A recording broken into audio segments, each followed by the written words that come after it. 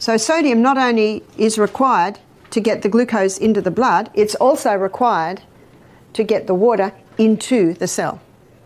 So it's sodium. It's the third most vital element needed for life. And you can get that information on the 4 vitals in any anatomy and physiology book, chemistry book, biology book. I'm just giving you the facts here. So as you can see, water is very important. But so is the salt. And again, the potassium is found in all your fresh fruits and vegetables.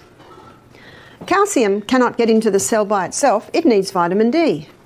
When vitamin D is present, the calcium is pulled inside the cell. And remember, I showed you the other day that calcium is called the king because when it gets into the cell, all the other minerals piggyback on the back of calcium. Something else happens. I'd like to go back to this for a moment.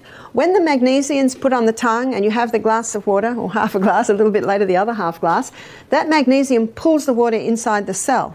And in the bilayered membrane, these around every cell, there's a little motor. And when the water's pulled through the membrane and into the cell, it causes that little motor to start spinning. And the spinning of that motor gives us a unit of energy. So when you're feeling a little tired or maybe a little bit peckish mid-morning, have the salt and have the water and you'll get a little bit of a pickup. So when everyone's going outside to have their cigarette or their cup of coffee, you have your crystal of salt, your glass of water. Absolutely, if you're working in an office, go outside and find a tree. Remember what the trees are giving off? Life-giving oxygen. Breathe deeply from your abdominal muscle, and that blast of oxygen, remember what the oxygen does at the cellular level? Oxygen will give you 18 times more energy. We've looked at the inside of the workings of the cell a few times, and the way I explain it, it looks like there's one energy cycle per cell, but it is not true. So what I've drawn for you here is a whole lot of little energy cycles. In fact, in the muscle cell, you can have 100 energy cycles to a muscle cell. I can hardly get my mind around that. And that's why the saying that you will receive more energy than you expend on your morning walk, because each one of those little energy cycles will give 18 times more energy if enough oxygen is going into your body. Glucose, it can't get into the cell by itself. It has to have insulin. Insulin's the key that unlocks the door to let the glucose into the cell. And what happens with many people, before diabetes develops, insulin resistance develops. You've heard of insulin resistant? And when insulin resistance develops, the cell's resisting insulin, so the glucose can't get into the cell, so the glucose stays in the blood, and the brain says to the pancreas, more insulin, but the problem's not more insulin, the problem is there's insulin resistance at the cellular level. So what causes the insulin resistance? It's the high carbohydrate, high sugar diet.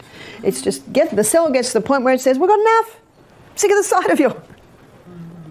So how to recover from insulin resistance is to get the glucose, those carbohydrates, right down. Get the fibre up, the good proteins and the healthy fats.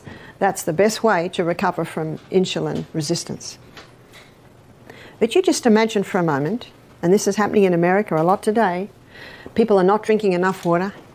They're not having the whole salt, and they're definitely not having many greens, which is where your magnesium is. So the little bit of water they're having is not getting inside the cell. They don't go out in the sunshine because they're scared of getting skin cancer. So they're not getting their vitamin D, so the calcium can't get in and the minerals can't get in. And they're trying to lose weight, so they've listened to a lot of the media hype that you've got to stop the fat because fat will make you fat. So they're on a high carbohydrate diet. Remember what fat will do? It'll give you satisfaction or a satiation, a full feeling. But if you're not having any fat, you just eat and eat and eat and eat and eat and eat. The whole packet of cookies goes, the whole chips go. There's not a sign in your body that says enough. It's the fibre, protein and the good fats that will give you that sign. So they're on a high carbohydrate diet, thinking that if they go fat-free, they'll lose weight. And can you see what's happening? The water can't get in, the minerals can't get in, the glucose can't get in, and the body says, what are we going to do? Because remember, this is the CBD of the human body. What are we going to do? And the body says, we've got one last thing up our sleeve. We'll just force it into the cell. That's high blood pressure. So high blood pressure can be a result of dehydration. It can be a result of mineral deficiency, magnesium deficiency. It can be a result of vitamin D deficiency. It can be a result of a high carbohydrate, high sugar diet. It can be a result of inactivity. So there's a whole lot of things that can come together to contribute to high blood pressure. That's why the detective hat has to be put on to find out why these things are so. And in some cases it'll be a bit of this one, in some cases a bit of that one, in some cases other things. And you saw from the first lecture, it seems a long time ago, doesn't it? Back to Monday. We looked at how genetics loads the gun, but it is lifestyle that pulls the trigger.